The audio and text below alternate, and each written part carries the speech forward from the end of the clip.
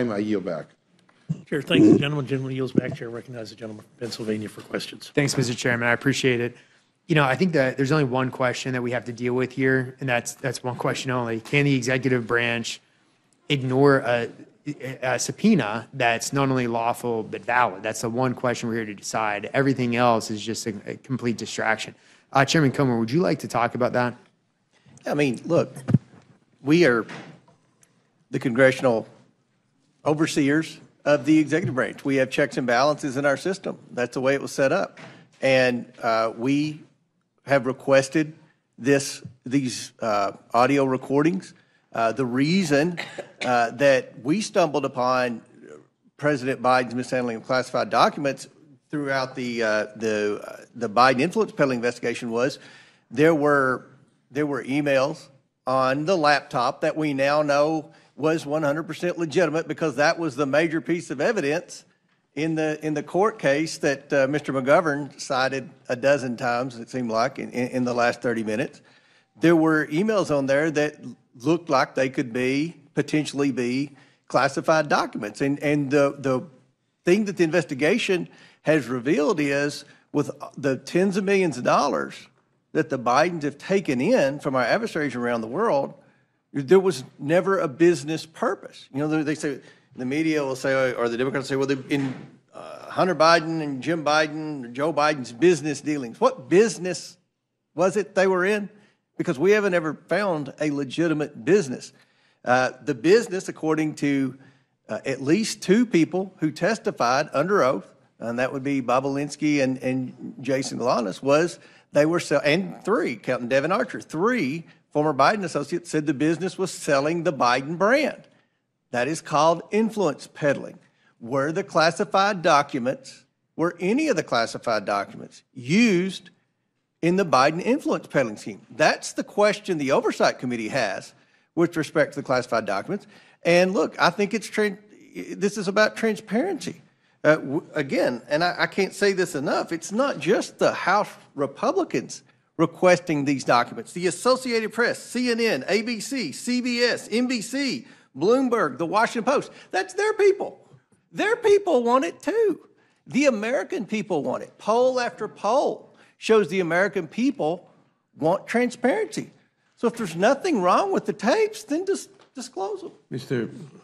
Well, hold on, Mr. Raz. I'm not, you know me. I'm not going to leave you hanging like that. If you want to, go ahead. Well, but I just wanted to be certain that this constitutes the chairman's endorsement for every petition by the Washington Post and ABC and CBS and CNN to get information. For example, they were asking for all the information that Donald Trump was suppressing for several years and wouldn't give to Congress. Do you agree it should be released because the media wanted it?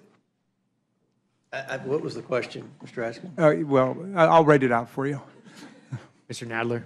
I just want to point out that contrary to what the distinguished chairman said, the House Republicans didn't, quote, stumble on Biden documents.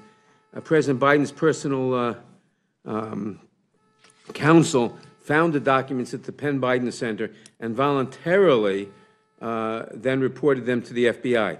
This cooperation was one reason that Special Counsel Hur declined to indict Biden. And I would contrast this with President Trump, who has hidden and who refused to turn over documents, who necessitated the court to order a search warrant, and who apparently hid documents from the agents executing the search warrant.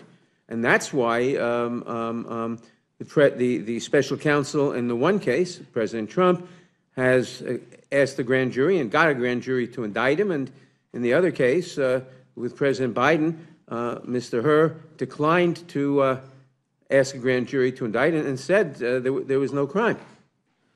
I mean, I get what you're saying, Mr. Nadler. I would just counter with the fact that the decision not to prosecute President Biden was because of the demeanor that was seen on the tape, and there was an assessment. That is not true. If you read the report, there are many reasons cited for for the decision not to indict, and I mentioned a few of them a moment ago.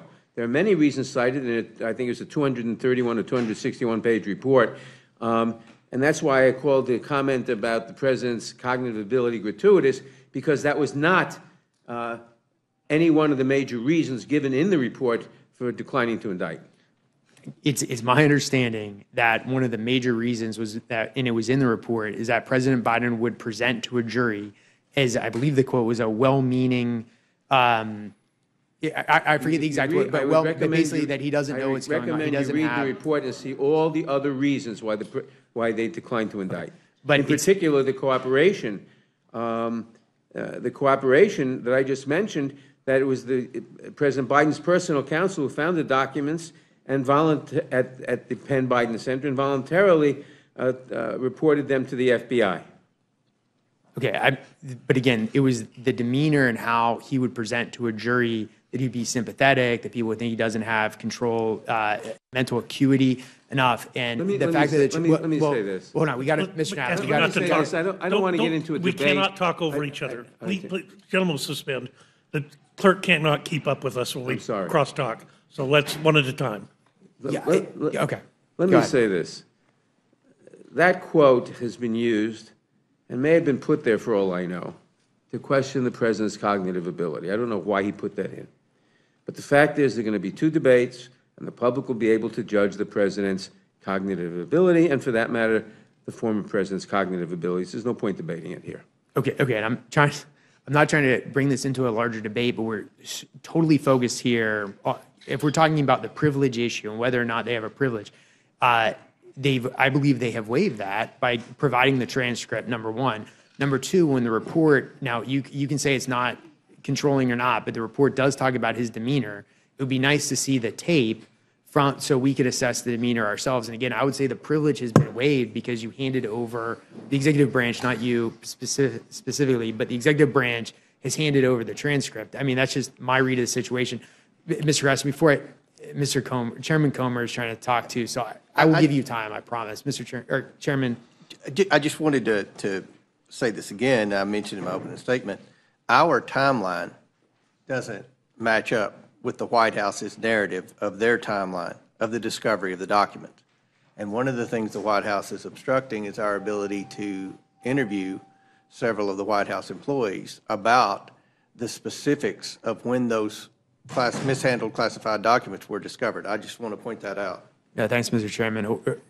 Raskin, and then we'll go to Ms. Hageman. Thank you, Mr. Reschenthaler. It's really more a question for you because you make an interesting point. You assert that whatever privilege the president had, and obviously that was something that was expansively invoked by Donald Trump, but you're saying if he had an executive privilege, it was waived when he turned over the written transcript.